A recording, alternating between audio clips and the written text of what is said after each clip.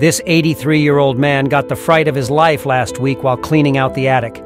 He found a half-decayed box filled with photos, all from when he himself was a little kid. But one of the photos was different. He saw his father, mother, and also himself as a little baby. But who was the little girl next to him in the photo? Grandpa, 83, discovers old family photo. When he looks closer, he gets the fright of his life when he discovers who, as he realizes that his whole life had been a lie. Welcome to Amazing Truth Channel. Do not forget to subscribe and activate the bell button to receive all new.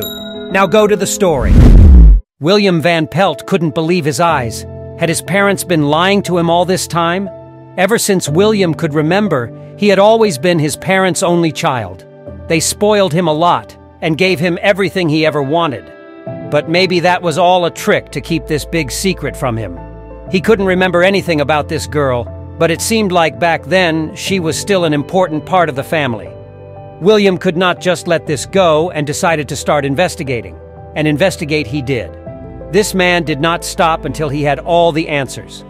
Both of William's parents were no longer alive, so unfortunately, he couldn't ask them directly. But thankfully, he had other family members with whom he had always maintained a good relationship. Some were younger, but some were slightly older than himself. So perhaps this meant that they still had memories of the girl in the picture, even though he didn't. He knocked first on his niece's door. She was 2 years older than William and would have been about 3 when the photo had been taken all those years back. But strangely, she had also never seen this girl before. As far as I know, you have always been an only child, she confirmed. But then, who was this girl? This was starting to get a bit strange. His niece Claudia visited his parents regularly in her younger years. His father and mother were even her babysitters until she became a teenager, so the fact that she had never seen this girl before was almost impossible. The plot thickened, and William even suspected her of lying for a few moments. After that, was there something Claudia didn't tell him? Or were his parents hiding this girl from the world? And if so, where was she now? Something felt off, and William had to find out what it was. His investigation led him to the core of that question. When he finally found out who it was, he had a hard time holding back his tears. He visited several relatives during the following days, but not one single person who knew anything. No one seemed to know the girl. She was one big mystery, and even his other relatives had now become curious as to who she was. It really seemed like it would remain a secret forever, and William had almost given up his search until he arrived at his last visit, the last family member he hadn't asked yet. When he arrived at his Aunt Ina's house and asked her if she knew who the girl was, Inga accidentally spoke her mind. These words provided a sad answer to his burning question. William had not told her why he was stopping by, hoping to surprise the 95-year-old woman. The less time I give her to prepare for this, the more likely she won't lie to me, William thought, and this reasoning turned out to work very well. He drove his car up to her house and locked the door.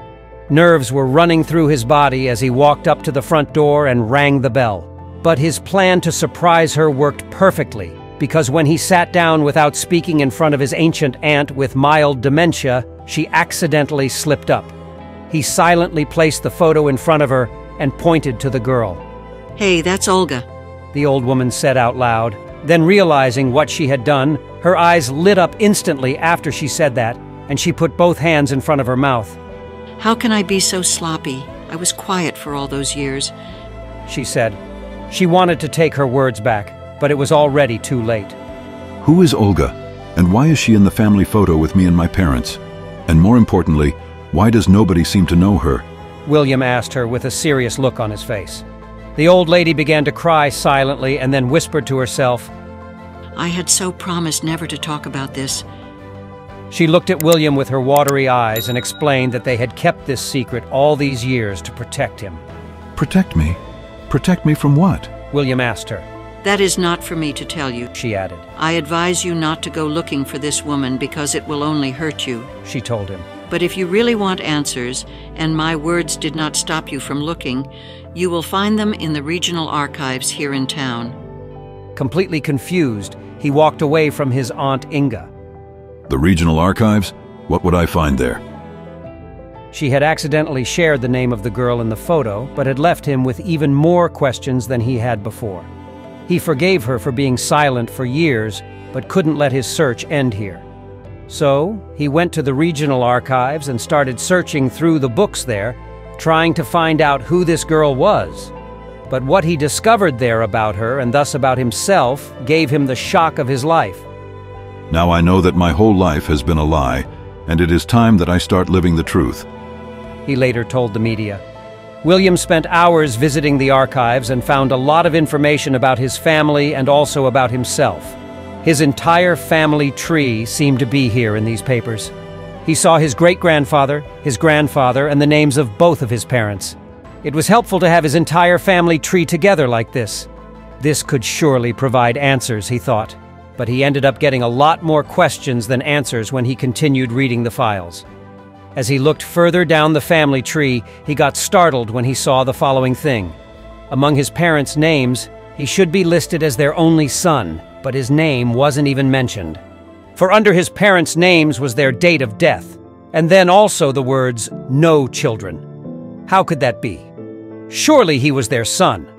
It seemed like this book was telling him that he was never born, at least not as the son of who he thought were his parents. But that was impossible. He had to come from somewhere, right? Who was he? He picked up the box in which all the family trees had been collected and tossed it upside down on the table. Books that had details of every branch of his family. But his name or that of the girl in the picture was nowhere to be seen. Until he saw two pieces of paper sticking out of one of the books, and on the first document, he could just barely read the name he had been looking for all this time, Olga Pock. And her name was not the only one he found. For under her document, he found a name that was all too familiar to him. Wilhelm Pock, born February 3, 1939, and adopted April 18, 1940. Wilhelm was the name his mother occasionally would give him by mistake. Will then always thought she was speaking out of turn, but nothing could be further from the truth. So his real name was Wilhelm, and he was adopted.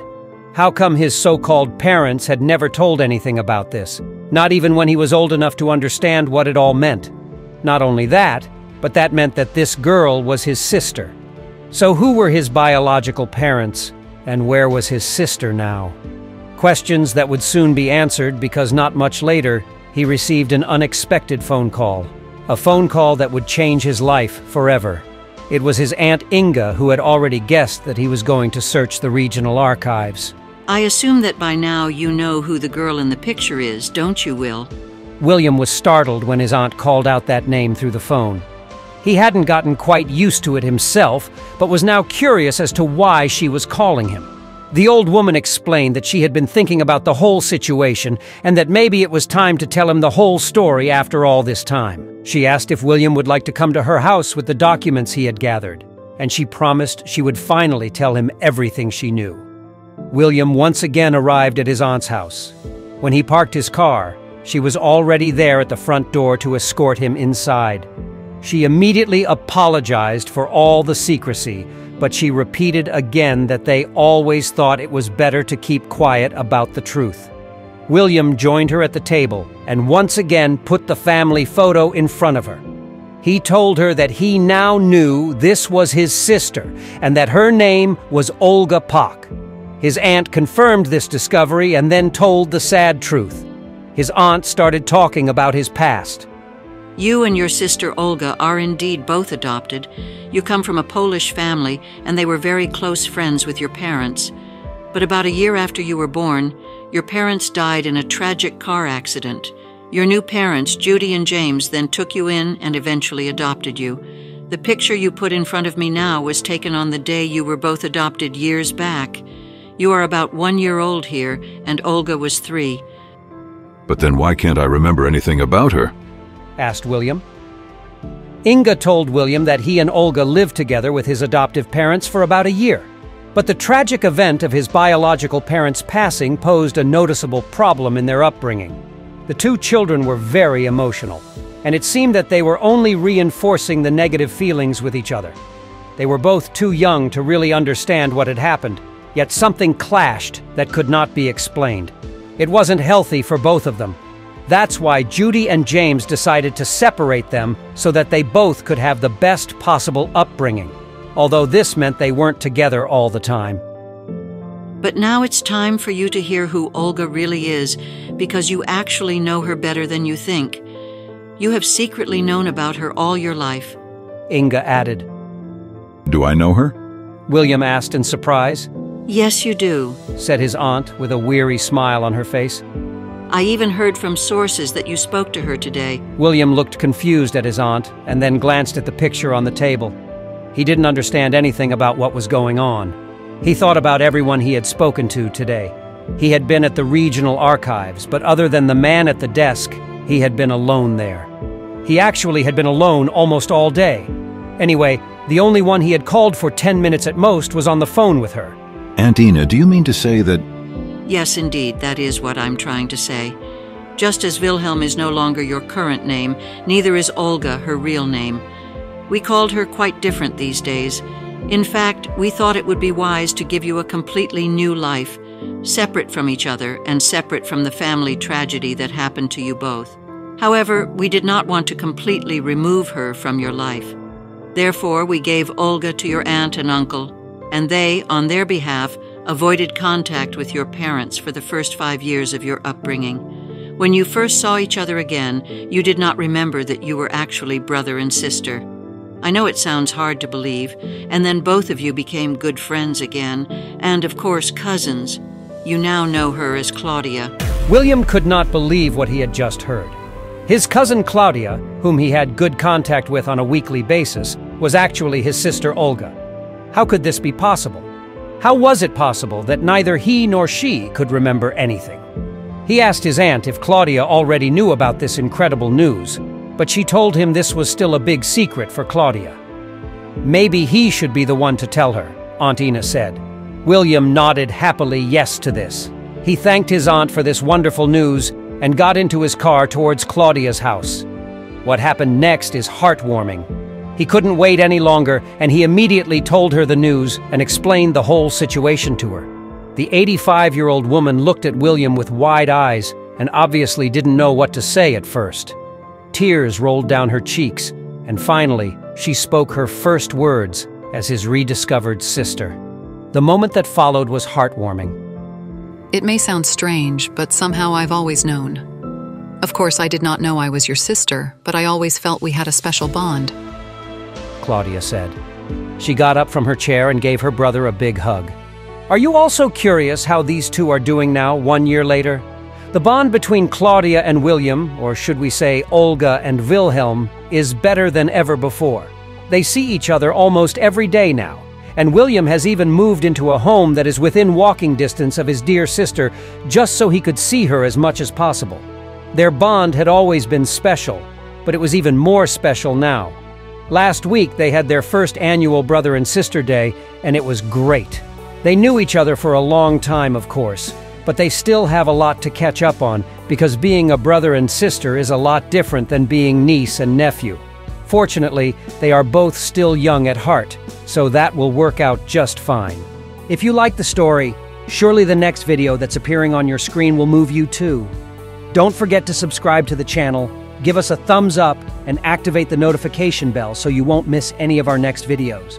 A huge kiss, and see you in the next story.